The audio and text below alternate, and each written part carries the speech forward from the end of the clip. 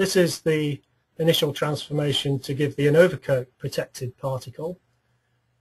We can then take this a stage further and introduce maleimide groups into the surface coat. Now this can be used with FAB prime fragments or expressed antibody fragments, which often have a terminal cysteine introduced for conjugation purposes, or it can be used with any other thiolated substance. Now, to generate some data with this material, we've taken an antibody, digested it with papain, which cuts across here to give FAB2. The FC domain is shown here. Then we've reduced this material into the 2 FAB fragments. Then we've taken a portion of this mixture and actually blocked the sulfhydryls. So effectively we've got FAB again without any sulfhydryl groups.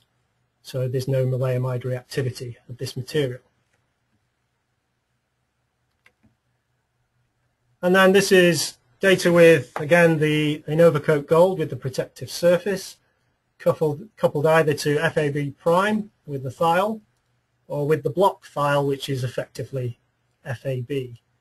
And you can see signal versus analyte concentration in the lateral flow test. We get a greater signal with the oriented fragment as opposed to the fragment that's randomly oriented. Now, fragments are not necessarily binding in a totally random fashion.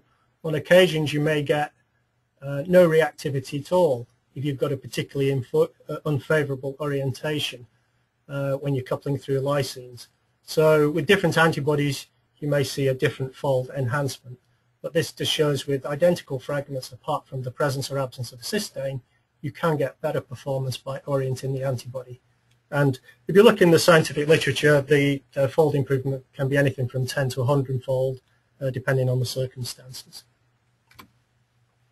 Okay, I'm just going to finish with a mention of prior-date activation of antibodies for oriented labeling.